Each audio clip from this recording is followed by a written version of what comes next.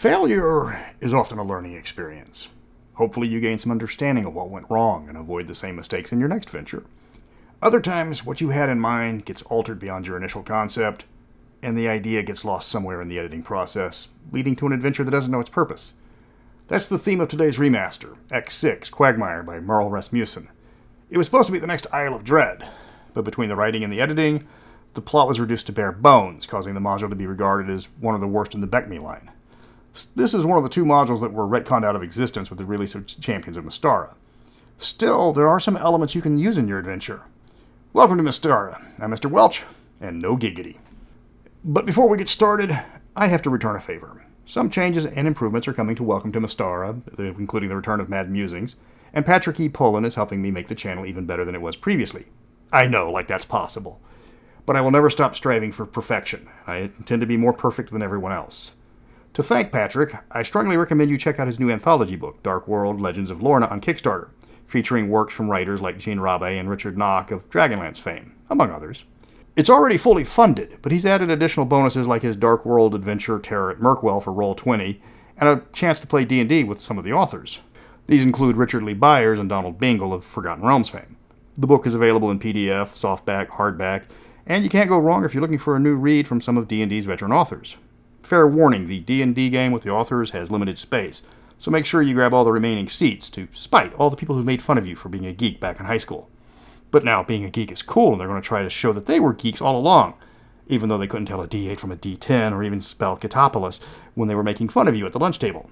So grab the book and join the game, just to show all the people who picked on you all those years ago that doing your own homework and not paying other people to do it means you can afford luxuries like Kickstarter stretch goals.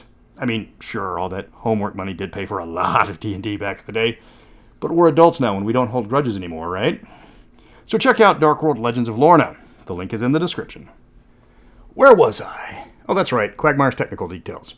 Quagmire is the 6th expert module, written again by Merle Rasmussen in 1984. He is best known as the author of the Top Secret RPG, which was previously reviewed on this channel. Steve Peregrine did the cover art, and Jeffrey Butler got the credit for the interior art. It's a 32-page hexcrawl for levels 4 through 10, but as you soon will see, the levels don't mean much because you can plug and play any number of monsters to adjust the difficulty. The module opened up the known world with the addition of the Serpent Peninsula, though the addition to canon would be replaced in the Champions of Mystara. Quagmire is best known for the story behind the module rather than the adventure itself, as game historian John Peterson covered the creation of the module in an article called The Making of a 1980s D&D Module. The article, which I will link, details the module's initial presentation, called Frozen Burial Mounds of the South March. Then it takes you through the process where the adventure then turns into Quagmire of the Swamp King, and then just simply Quagmire. The initial concept was a race against time, with the city sinking and the party having to transport its population to another location to save them.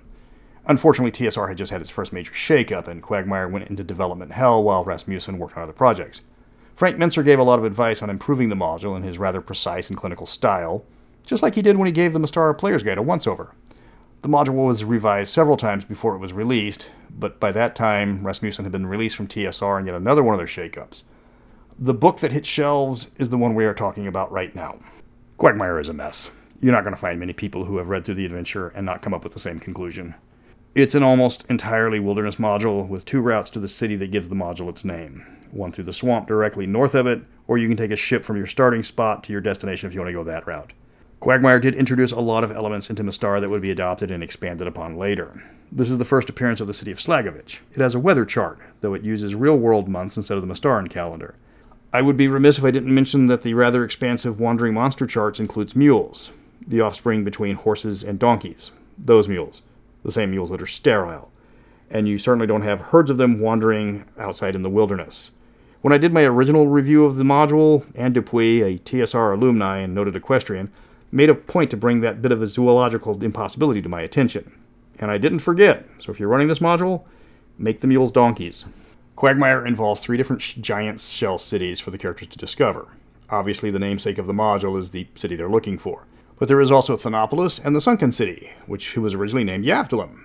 Sound familiar? To save space in the book, all 3 have the exact same floor plan. Each city has exactly 49 rooms, which isn't a lot of space for a city when you think about it. When you get to a specific room, you look at the entry and check out which one of the cities that you're in, and the module tells you what's in the room. Yes, it saves a lot of space, but it has no originality. There's no reason all 3 cities should have the same floor plan. They're not even cities, they're just tall buildings. The module says Quagmire is a significant trading post in this region, but only a few dozen people live there. To annoy DMs even further, the sunken city has no plot hook. The characters have to stumble across it, and it's not even visible at night. There's a chance they could sail right past it and never even notice. If you do guide them to the city, you're going to need to get the rules for underwater adventuring from War Rafts of Kron or the Sea Peoples, because those rules don't exist in Beckme yet. If the party wants to take the sea route, the Dungeon Master is going to need to find a way to challenge them. There are very few planned encounters in Quagmire, and almost all of them are for the land route. It suggests strongly hampering the party with bad weather or something similar to try to slow them down, but you can only throw so many storms at a party before they think you've just got it in for them. Of the planned encounters, approximately 2/3 of them are for the parties taking the land route. Almost half of the random encounters for the sea route are just there to destroy their ships and make them walk or force them to take lifeboats to Quagmire. The sea route is by far the safest and fastest of the two ways to get to Quagmire, and it's up to the DM to make it interesting, or else it's going to be less of an adventure and more of a taxi service. You can sink the ship, but that's a boring option and the party's going to expect it. Having a Kraken randomly show up and drag the ship under the waves is a bit stereotypical. This option doesn't give you much to work with, but then again it doesn't give you much to work with at all. The land route is by far the more exciting route, as in stuff actually happens without you accidentally stumbling across it. It's also slower and more treacherous, which is going to make the players not want to take it. The path introduces the characters to not just Slagovich, but also Sea Camel and Mule Beach, two towns on the coastline. There's not much about these three cities in the book, as half their entries are cut and paste from each other. Repetition is a central theme in Quagmire, and it shows in many of the entries. The characters taking the land route just follow the trail, hit all the ambushes and random encounters, deal with multiple illnesses, spoiled provisions, and quite a few classic Mystaran monsters. Oh, and several bad guys performing a public service. After the 7th day of making saving throws against tropical diseases, the party will start to wonder why they didn't take the sea route. Going this way has the reputation of being a slog, and for good reason. Then you have the problem with the triple cities. They're identical in layout, and don't think the players won't notice that, especially if you have an old school mapper. The cities have very little in terms of scale, and Quagmire is a major trade stop in this region with a population of 50 people. There's nothing to showcase these are actual cities. Instead, just dungeons that need to be cleared out room by room. When the characters reach the end of Quagmire, the dying chief tells them that they are now the leaders of his people, and they need to go to Thanopolis. That means the characters are now in charge of 42 starving civilians and tasked with dragging them across 400 miles of dense jungle, or fitting them on a small ship and sailing around the island where the characters will need to carve their way through Thanopolis, so the few survivors can starve to death there. And no, they don't want to go anywhere else, despite pretty much any place other than Thanopolis having food. The sunken city is filled with hostile mermen, without any reason given why they are automatically hostile. That's just an underwater dungeon with monsters to kill. Quagmire is not a good adventure. It has little to do, and it leaves much to the DM to fill out just for the characters to have an adventure. Granted, people complain about 5th edition leaving too much for the DM to do for an adventure to work. Still, this module is a perfect example of how that's been a problem since the early days of D&D. The maps showcase how little there is in the Serpent Peninsula, with just a few towns to the north and some scattered settlements in the southern section. The party's going to be walking for miles or sailing for days with little to do. One major problem is this area is enormous compared to the Isle of Dread, which had more encounters in a smaller area. Quagmire gives you a letter with instructions on where to go, punctuated with a sense of urgency. There's little incentive to explore. This module was the first adventure to be entirely rewritten by another release. Champions of Mystara kept the map, but threw out all the contents, except for Slagovich, which got a rewrite of its own.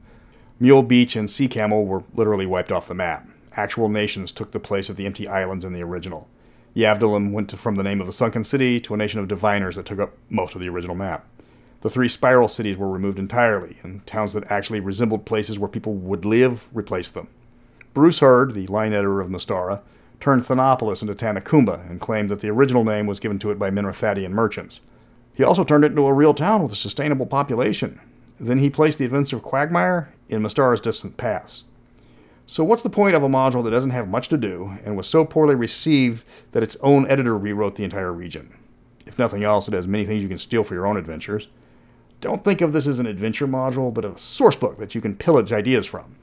It does give you 3 versions of the same dungeon, so if you need a quick module for your characters, just have them run across one of the shell cities. The encounter charts are rather detailed, so crib them if you want an adventure running through a jungle.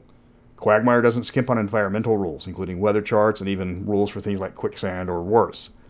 You can get the module for very little. It's not in great demand if you want an original copy, and the POD doesn't cost much at all. Despite its poor reputation, Quagmire did start to tie the world together. It's one of the first modules to reference locations from other adventures. Specularum, Pramayama, and Sind, and the Isle of Dread all get a mention as possible starting points for the characters. The module has a focus on caravans and similar, something that later gazetteers like Darrican and Minorth had focused on. That's Quagmire. I think it was number 6 on my worst BECME module list for all the reasons I've mentioned. It's got lots of nothing with little to explore. Several sections of the module cut and paste text, and the identical shell cities are some of the worst dungeon designs from the TSR era. Still, it's not expensive if you want one for your collection. Next up on the remaster list is Savage Coast, which is a lot like Quagmire, only with less things to do. Until then, remember, you should always do your own homework.